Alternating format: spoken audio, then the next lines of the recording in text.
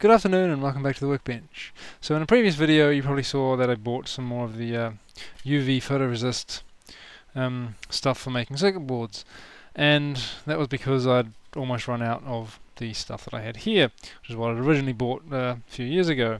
Now the difference between this old stuff and the new stuff, as far as I can tell, well, as far as I know anyway, is that this stuff I bought came in pre-cut sheets of like A5 size, and they were all, I think it was like 20 of them or something, and they were all just kind of rolled up in this bit of foam. That's some of the stuff there.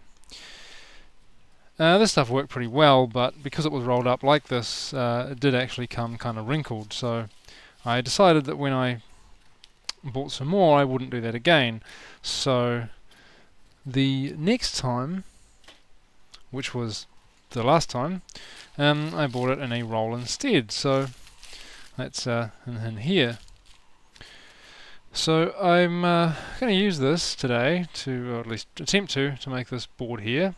This is the mask for it that I've got there on this piece of board here, and that's all good, but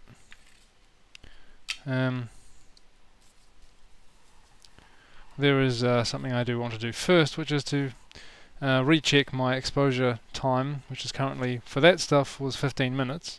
And I want to check to be sure that that will also work for this, because I don't know. Obviously, I mean, I assume, coming from China, cheap stuff, it's probably all the same. I'm guessing this and that should be pretty much identical manufacture. But, of course, I don't know. And on the other hand, you know, there is a kind of wide variety in products from there, so could be anything. It could be quite different, I don't know. Maybe different variations in the chemical batch possibly make it more sensitive or less sensitive, so the amount of time I'll need to expose it for, I don't know how long that will be. So I've never actually opened this before, so I don't even know what it looks like, but this one is kind of a dark blue. I guess we'll see what this looks like. So first of all, I'm going to use this bit of scrapboard here to do a sort of calibration thing, and I'll show how that works, or at least my basic sort of way of doing it, which is probably not the most precise, but it still works to some extent. And that's how I did it when I originally got my 15 minutes concept, so it does work fairly well. You can buy special exposure gauges, which I've talked about before, but yeah, it's not really necessary. You can do a quick and dirty sort of thing, just with a ruler. Well, steel rule is what I got here. You'll see what I mean in a minute. If I can actually get this thing open. How is this wrapped up?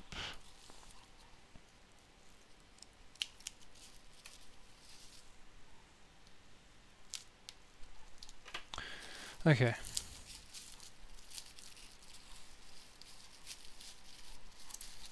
So obviously, because this is UV sensitive, you don't want to keep it out in the sunlight, ambient light, too much. That's why I've got the blinds closed and everything, and I'm just going to cut a little bit off and then stick it straight back in the bag and put it back in the in here once I've got what I want. And like these, I keep these in this. This is interesting. They seem to have wrapped it up in a there we go, in a just plastic bag. Okay, well it's definitely about the same colour as that, so that makes sense. Where is the end on this?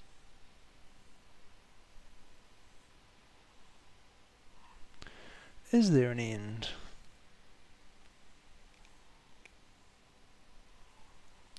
And is this going to be how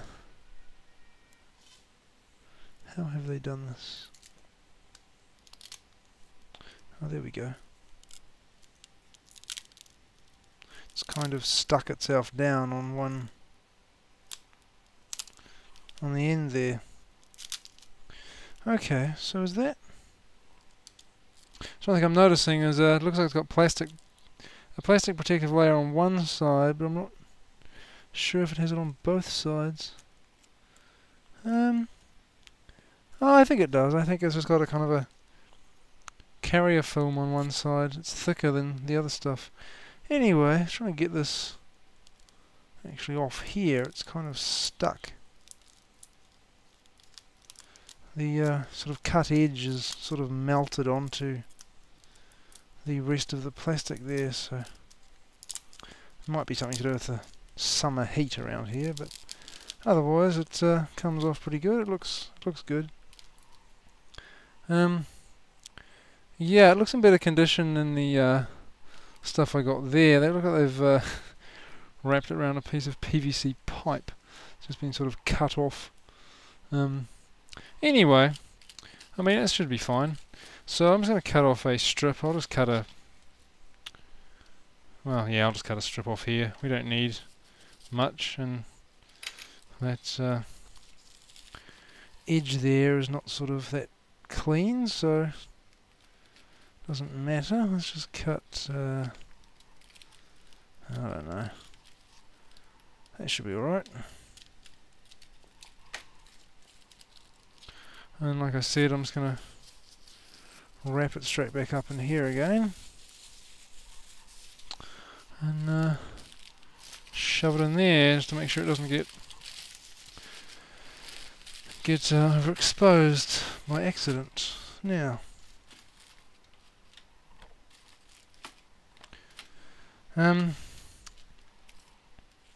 so yeah, I mean, it doesn't matter that this is wrinkled. For this test, it's not going to be relevant. So you take the protective film off, generally with 2 pieces of sellotape. If I can find the end of this as well.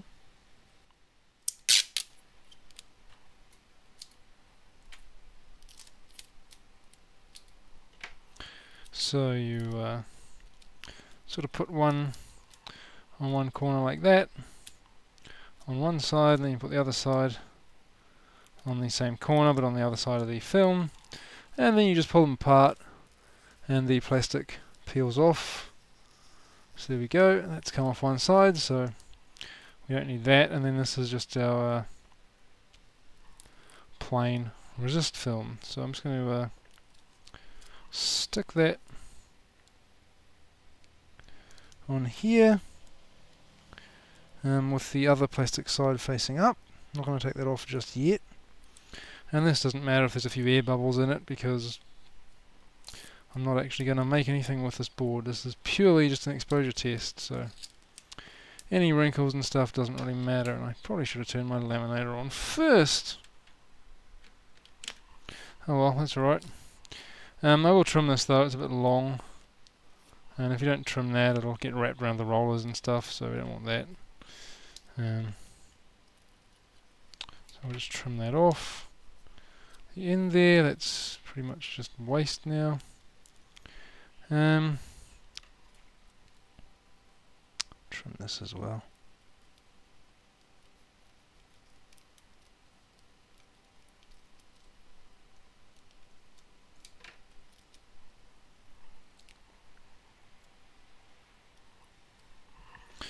So there we go.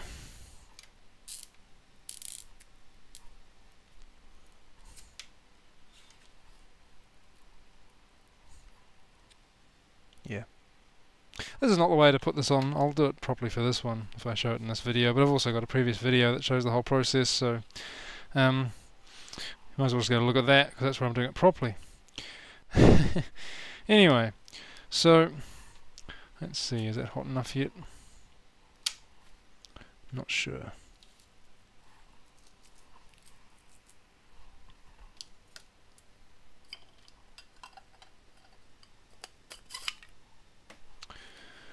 I will need that later, but yeah, anyway. So let's see, that's starting to get warm. That should be good enough. This doesn't really need a super high heat to transfer it, not like tone to transfer. So I'll just send that through.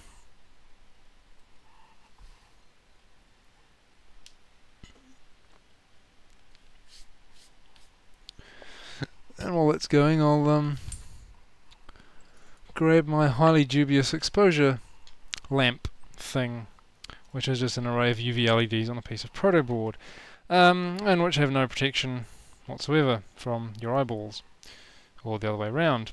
So yeah, don't do this. It's very bad for your eye health to look at something like this. I'm not going to be looking at it. I'm going to be wearing sunglasses and I'm going to be running away. Which is what I advise anyone else to do if they're doing this sort of thing, and obviously to warn anyone else that that's what's going on. So obviously it's not as bad as like looking at like a welding arc or something, but it will cause some eye pain if you stare at it for too long. So that's been heated up. I'm just going to put that under here just to sort of give it a chance to cool down and rest and whatever. So I'm just going to have my power supply up. So I've got 12 volts for these. And I'll just check the voltage here. What have we got?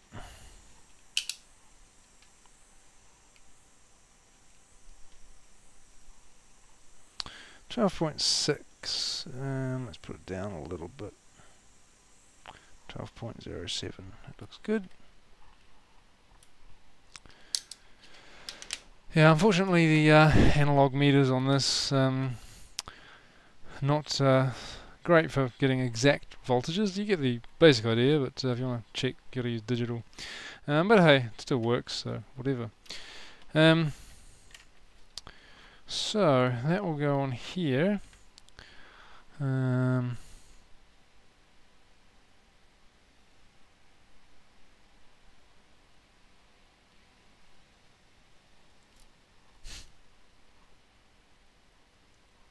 make sure that's actually the right way around, let's turn the current down. Does that work? Yeah, that works. Okay, that's good. So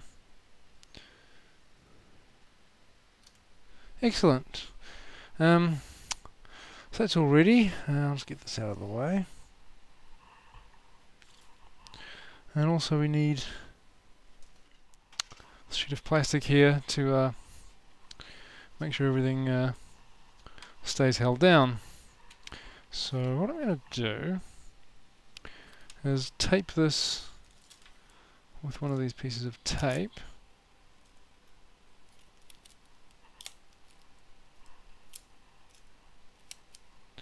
Reuse this one.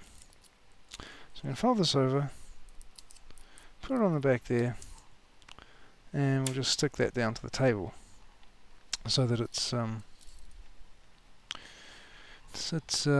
like that. So now I'm going to put this on here.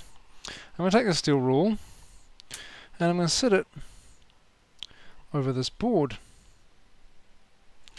and then I'm going to stick my sheet on top.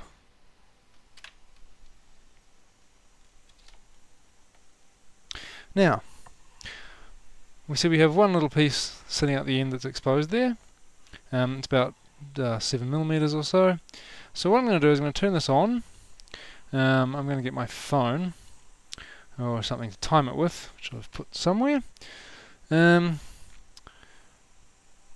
anyway, I'll get that, and what I'll do, I'm going to turn this on, run it for a minute, then I'm going to pull this out a little bit, run it for another minute, pull this out a bit more, and basically every minute, starting for like the first 10 minutes, and then I'll go maybe every 30 seconds, I'll just move this over a few millimeters, and basically I'll end up with a graduated step of minutes versus exposure. So the first bit here will have been exposed to the full 15 minutes, and working my way down to the other end, it will have only been exposed to about 30 seconds because it was hidden under the ruler the rest of the time.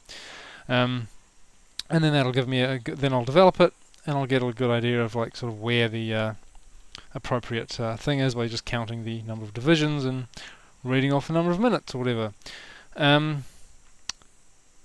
After the first 10, obviously it'll switch to 30 seconds or whatever, just in case. Maybe I'll go even finer than that. Anyway, so yeah, I'm not going to sit here for all this because obviously I don't want to look at this UV light too much.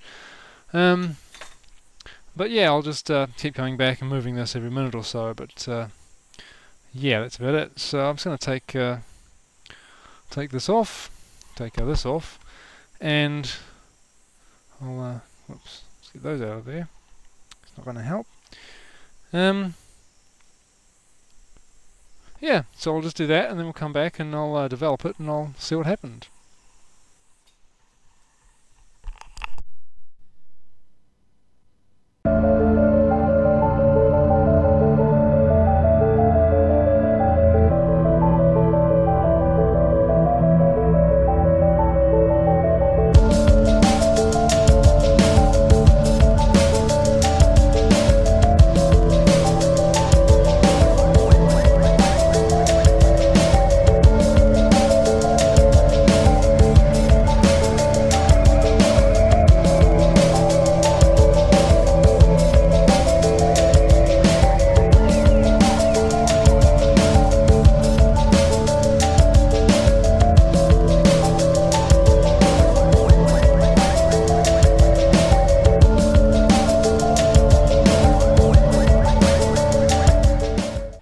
Alright then, so that's that done. So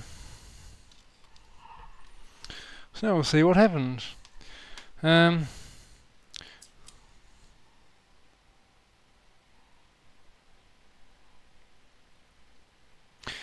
I'm not sure if you can see on here, but there's a vague sort of gradient there. Lighter on this end and darker on this end, obviously. So the end part here, the light end here, that's going to be 0. That's going to be nothing, because that last 5mm or so was covered up the whole time. And then we go in steps of 10. 10 steps for the last 5 minutes. We got like 30 seconds, 1 minute, 1 minute 30, etc., etc., all down to the end here. This last like 1 centimeter was exposed for the whole 15 minutes. So I'm just going to put that aside. I'm going to put this in my pocket actually. Keep the light off it, and just leave it to sort of sit down there. So I'll put this. Actually, I need to put this away, but I will need to use it soon. But I'll just get it out of the way for now, for when I laminate my other bit of board, obviously. So yeah, so what I'll do, just wait for this to sit a little bit, and then I'll go and expose this. I mean, not expose it, go and develop it. And then I'll come back and have a look and see if there's any difference between what I've just done here and what I'd previously done with the old resist there. But given the new stuff and the old stuff look pretty much exactly the same straight out of the packet, I'm going to guess they are pretty much exactly the same as I expected. So 15 minutes should probably be working. What I should have actually done was get a blank piece of the OHT transparency. Well, that's OHT, overhead transparency. I should have just said OHT. Department of Redundancy Department. Yeah, I should have just got a sheet of this and had it lying over the test that I just did as well, just to get the exact thing. If you're going to be super accurate, obviously you'd want to do that, have a blank piece of your mask media as well. But like I said, this looks like the same stuff as that, so I probably don't need to be that accurate. I probably didn't even need to do this test. I probably could have just put some straight on, done it for 15 minutes, it probably would have been fine. It's always a good idea just to check that sort of thing. And also obviously to show how it's done, which is the whole point of this. So yeah, obviously you do want to test with whatever material you're using to hold the thing down, so plastic, glass, whatever. If you just had the bare board, obviously, you know, that wouldn't give you accurate results, because this will block some of the UV light at some amount, and so will obviously this as well. So you do want to have those two things there, obviously, to get the most accurate measurement. But anyway, like I said, it shouldn't be too bad. So I'm going to take this now. This actually seems to be, let's see if I can peel it off. Well, we go, we got the bit of plastic. This end's actually coming off, so that's not even, it hasn't even stuck on the board there, and it's still really soft. I mean, this stuff goes hard when it's exposed, so, I mean, we can tell obviously down this end, you know, a few segments in, it's not going to be anything, which makes sense. But yeah, I'll go and etch it. I'll go and develop this, and then we'll come back and see what happened. Okay, there we go. So I've just developed this. It looks pretty terrible. There's holes all through it, but like I said, that's just because I didn't watch out for air bubbles, because I didn't really care. It's irrelevant.